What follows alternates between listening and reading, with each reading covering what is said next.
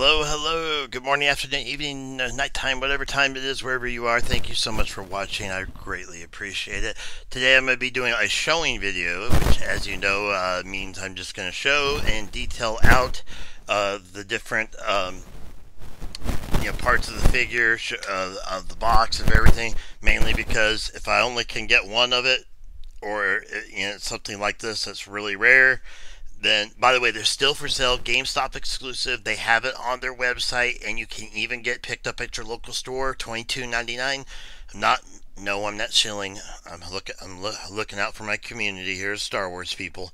You can still get it, but there's not very many, from what I've been told. Not a ton left, but you can still get them.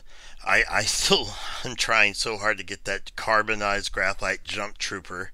I want to be able to show that to you all, but it's been tough.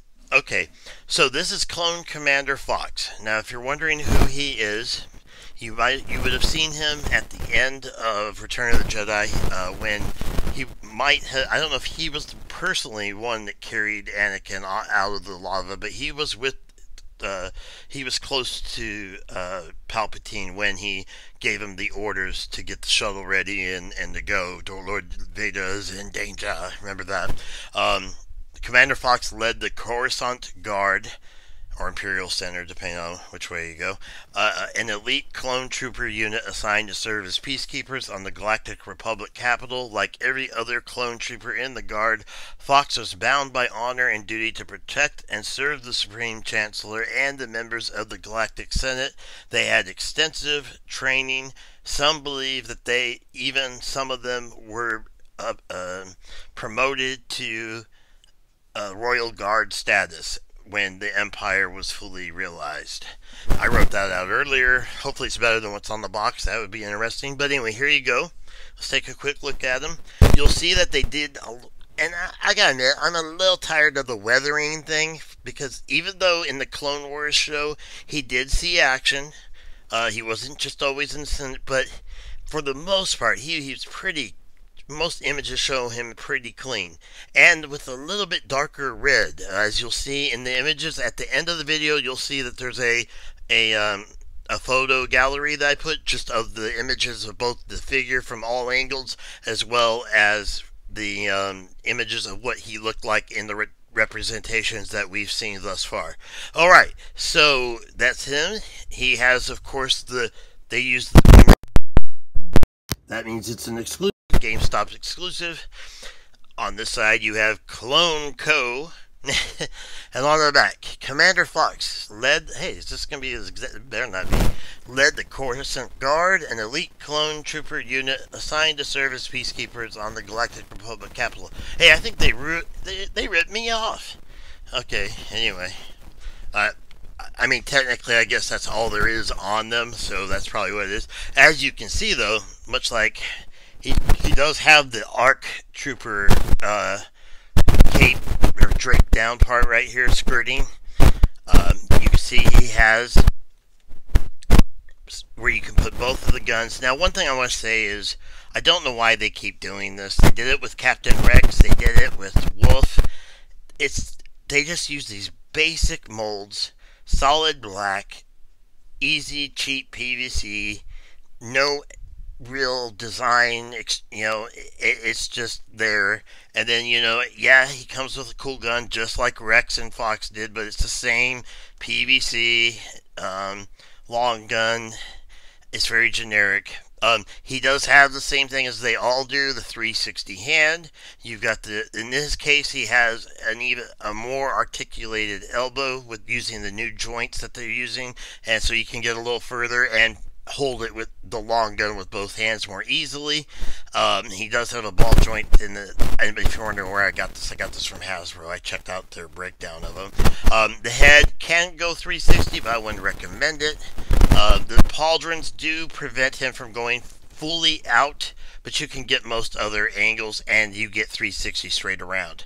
On the legs, you have swivels, you have ball joints in the hips, and on the knees, you have double jointed knees. You have, then down in the feet area, you would have the swivel, the hinge, and the ball, all that help you move it and stabilize it. If you saw my previous video on the second sister, where I really was bummed out because they put the swivel and the hinge, but the hinge and the ball were not attached to the foot, so that obviously the hinge could not be used by the foot in any way because it could not move up. But anyway, I think they did a good job on this one, and it's a great figure.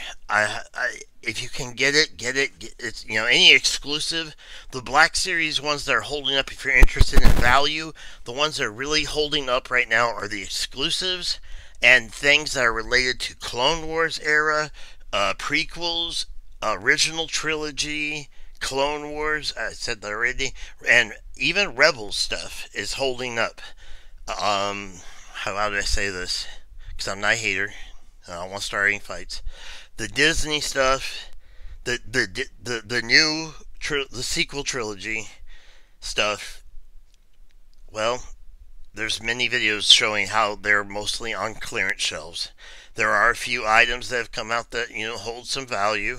Like C-3PO with the red arms gone up a little bit, things like that. But it's not there hasn't been much related directly. I mean, you can get the Kylo. I got the Kylo Ren set a month after it came out. The one with the throne room set. I got that for $7 at Walmart. My Walmart no longer even has a Star Wars section.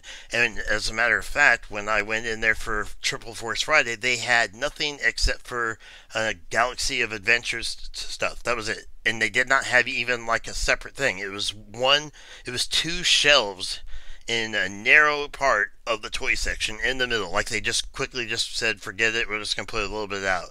But anyway, I wanted to show this to you. I hope you enjoyed this video. Check out the photo gallery here at the end, and thank you so much for watching. The next video I will be putting out, if you go by date, will be the Riku Play Arts Final Fantasy X figure review, 10-2 actually, figure review. Going to get that knocked out pretty soon.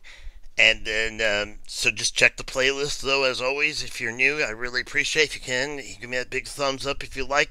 And if you can, drop a comment down before. Do you like this figure? Do you is it one that you got, one that you're after?